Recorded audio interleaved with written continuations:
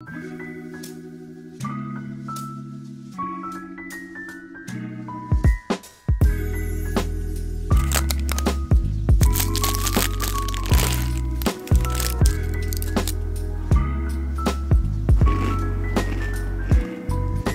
want to change my life this year. Oh, you too? Let's do it together. By the way, it's pretty cold out here. Do you mind if we continue this inside? Okay, great.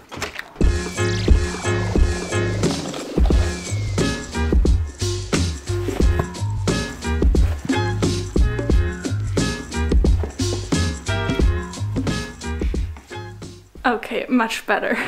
I'm on vacation in northern Sweden with my boyfriend right now, and it's just really cold. It's my first time back in Sweden since I quit my engineering job in Sweden about 6 months ago and moved to the Netherlands. It feels great to be back, and it also reminds me how much I've changed my life this past year. And this year I'm gonna change my entire life again. I'm gonna move again, start a completely new job, and also start a new direction for this channel. And whenever I feel uncertain or uninspired, I like to turn to books for guidance and inspiration. So I want to share the 6 books that have helped me the most so far in figuring out what I want to do next and getting the courage to go for it, so that I can keep both you and me company as we change our lives this year. I picked 6 books because we're not trying to rush things this year. We're allowing things to take the time they need. And yes, I've brought these books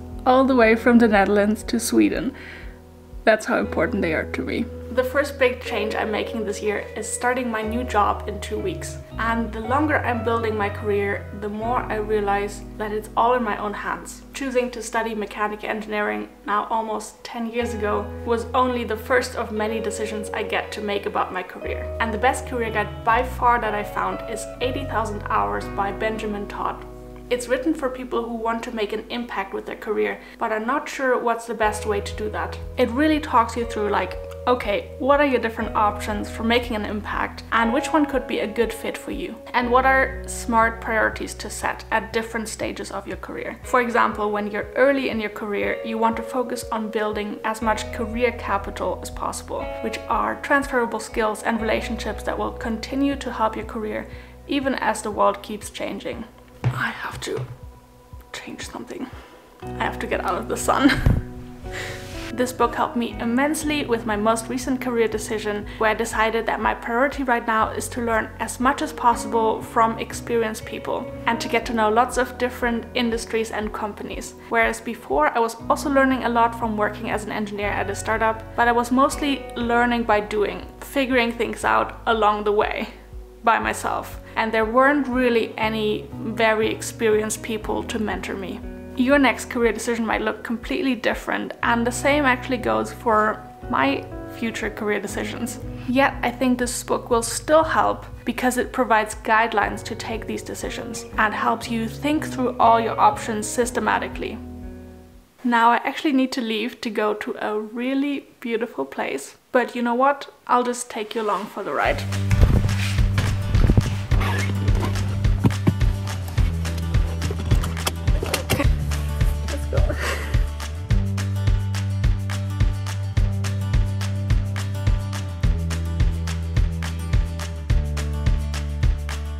Another area of my life that I'm changing this year is money. I mean, in a way, I guess money is always changing anyway, at least how much we have of it and what we want to or need to do with it.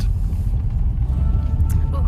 One big change for me is that I'm starting a new job next month, which will mean that I will finally have an income again after not working for 6 months. And I'm also gonna make a big jump in income compared to what I was earning before. So I have a lot of figuring out to do around, first of all, recovering financially from taking this break, and then also doing something smart with my extra income. And I want to make sure that I'm able to take breaks like I did now, also in the future, at least financially, because that's a big part of what freedom means to me. We also have a big savings goal of buying a vacation house in Italy for us to renovate and enjoy. So I'll have to figure out how much I need to set aside each month so that this doesn't just stay a dream. and I want to make sure I find a good balance between saving for the future but also enjoying life right now. So that's where this book comes in. The Psychology of Money by Morgan Housel. It's not your typical personal finance book. Rather than talking about specific numbers or financial products, it's about the soft skills that you need to be financially successful. It's also not focused on being as rational as possible and optimizing your money to the last cent. It's not even about making more money. Instead, it's about finding a reasonable way to deal with our money, making sure we don't lose money on stupid things, and managing our money in a way that helps us sleep at night. If you want to change your relationship with money this year because you feel insecure about the way you deal with money, or you could have a lot of hidden beliefs about money that get in your way, or if you're unhappy with your current financial situation and want to improve it this year, then this is an amazing book to read, and I'm surely gonna be rereading it this year.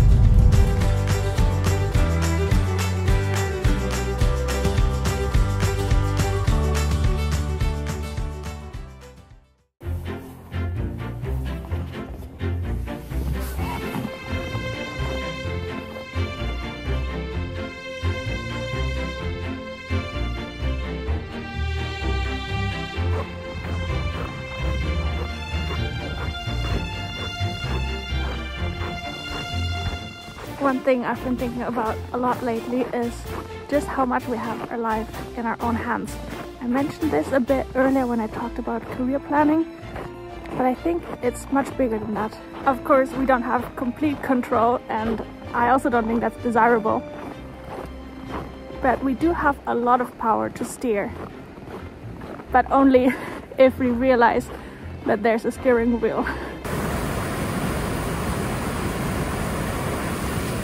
Look at that! That's the largest waterfall in Sweden. Thank you.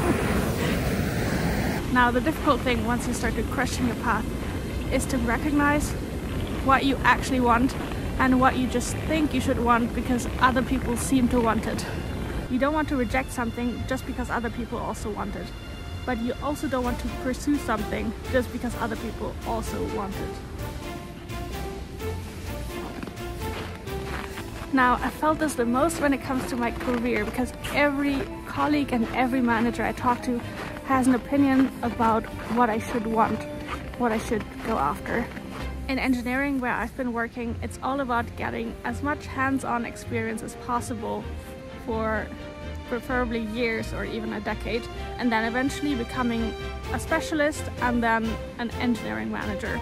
And that's also the path that I was supposed to be on before I changed everything. But at some point I realized no matter how great this advice is and how good it...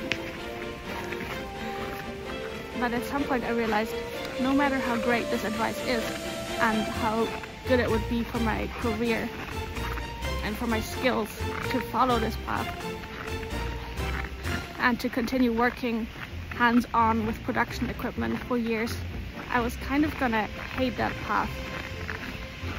It didn't sound enjoyable to me. One book has been the biggest help in realizing that there is no path to follow, that I need to make my own, and that's The Pathless Path by Paul Millerd. In the book, Paul shares his own story of going from a burned out consultant to finding his own path and the lessons he learned along the way. And it's meant to make you reflect on your own path and challenge the expectation that you need to have everything figured out by 25 or that you need to achieve certain accomplishments to be a successful adult.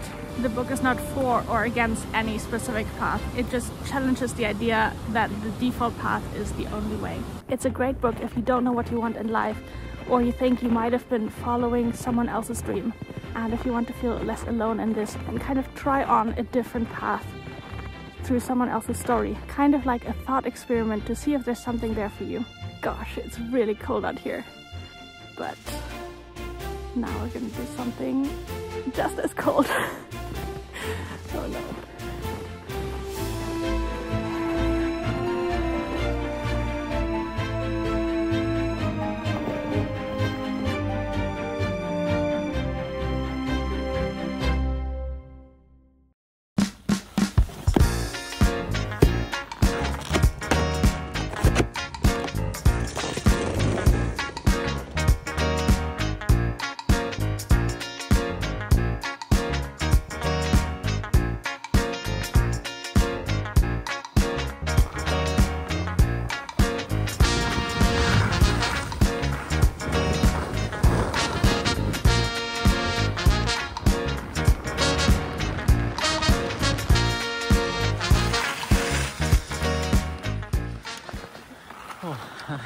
make my life. I have to confess something. I like to get in my own way. Whether that's through fear of failing, overthinking, being attached to things I don't really want, or worrying about irrational fears. Do you ever feel like you get in your own way? Be honest. Sometimes, then you and me both, we need this book. The Mountain is You. But like, that's actually the name of the book. The Mountain is You by Brianna Wiest. It's basically a book about self-sabotage, to recognize the ways in which we sabotage ourselves, get to the root cause of why we do it, and resolve it for good. It's also about recognizing that you already have what you need to succeed. You don't need to rely on anyone else or a future version of you. Ask yourself, what would the ideal version of myself do? And then do that. You can already do that. I can already do that. Imagine what we could achieve this year.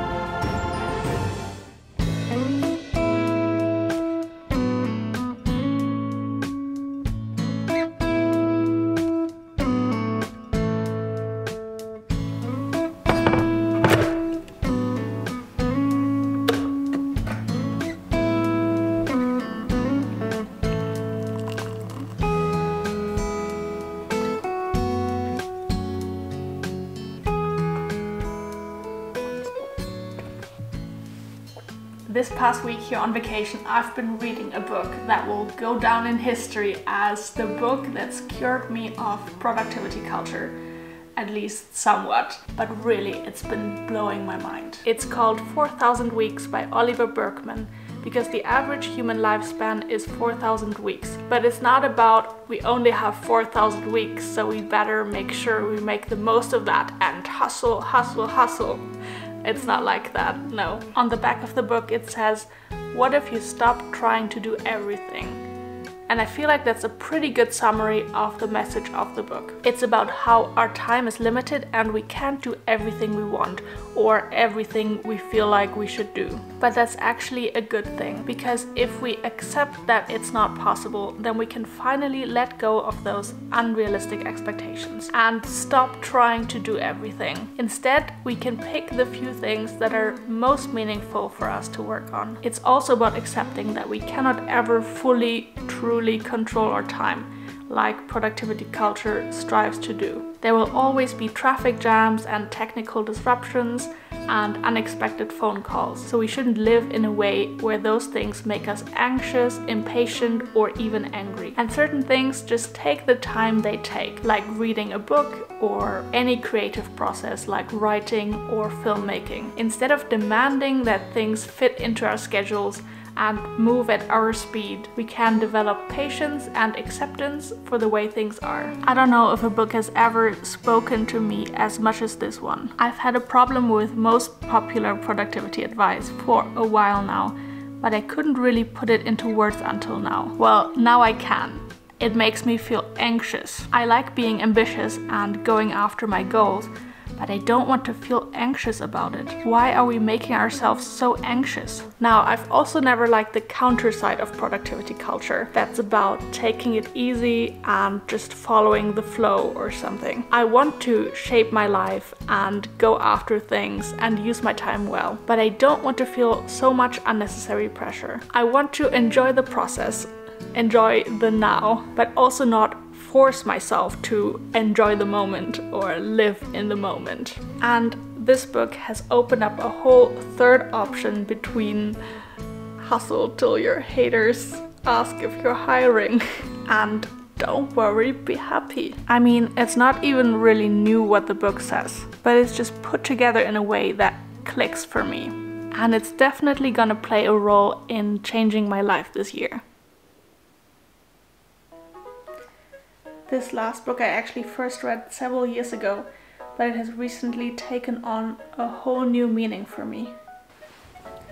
The book is Essentialism by Greg McKeown, and it's about doing less but better. Putting all of your energy into one thing instead of dividing it between many different things. What I was struggling with so far is I consider myself to be someone who has many ambitions and interests. I don't like to specialize in just one thing. That seems so boring to me. As reading the book 4,000 Weeks helped me realize I was still trying to do everything. I thought, sure, I should focus a bit, but everything is important. I don't want to drop anything. And I didn't make the connection that it's pointless because there's no way I can do everything I want to do. It just means that I will do nothing at the level that I want.